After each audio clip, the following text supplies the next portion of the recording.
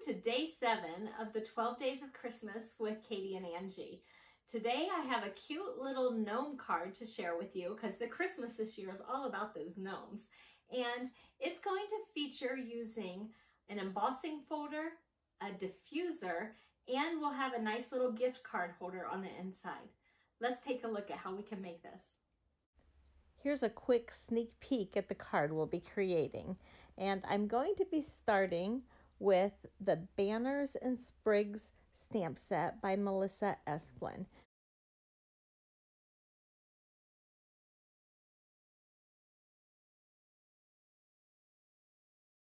I'm stamping off one of the banners and I'm actually going to make it into a sled.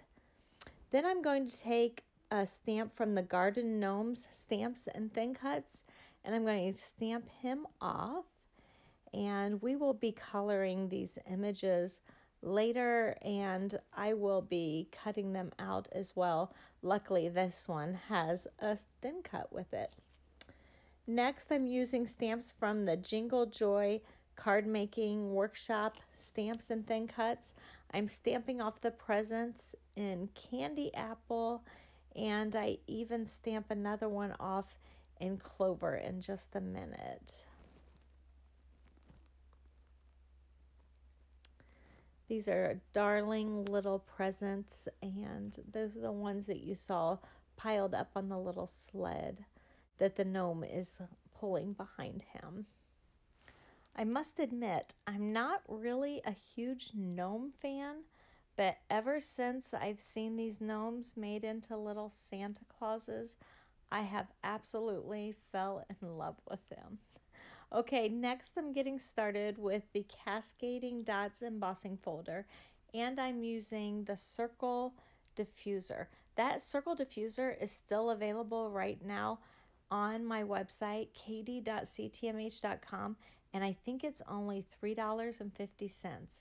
What's going to happen is where I put this diffuser over the embossing folder, it will not emboss where you see that circle cut out. There's no pressure there, so you don't get an embossed image at that point. It's a great little area that you can then stamp in, and it doesn't have the bumps from whatever your embossing folder is. So I just love using a diffuser, and I still get that fun embossed background, but I have a nice area where I can stamp. Now you'll notice on this one, there was a little bit of cracking. We have white core cardstock, which is wonderful, but sometimes you get a little bit of cracking. So here you'll see I'm misting the next piece and putting it through. And when I do that, I don't have any cracking at all. Now the cracking honestly won't matter for the card that we're making today, but I wanted to show you that little trick. If you spritz your cardstock, it actually allows the fibers to stretch a little.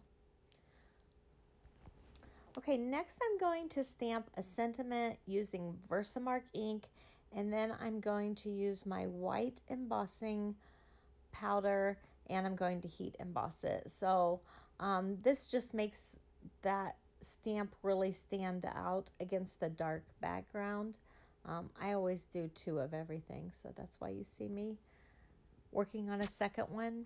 And I've just layered that on the front of my card, and I'm kind of playing here, deciding about the hills that I'm going to add on. These hills were cut from the Fancy Borders Thin Cut, and I layered on one, and then I decided to pop up the second hill with foam tape, and it just gives it a little bit of extra dimension. I think it makes it look a little bit more lifelike. Something else I did off camera, I'm not sure if you'll see it or not, I also went through and sanded the top of that. Here we go. Sanded the top of this just so those embossed little cascading dots actually came to life and looked a little bit more like snow.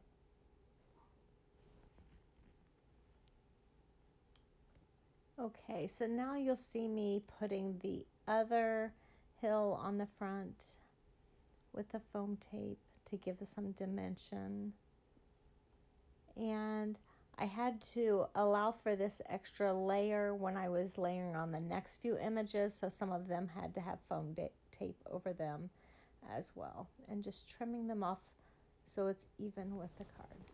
So I thought this little banner resembled a sled a little bit, so I decided to trim off some of the edges and cut it out so it looked like a sled, and then part of the banner I cut off and then put underneath another section. I just kind of played with it till it looked to me enough like a sled that nobody would really ask any questions.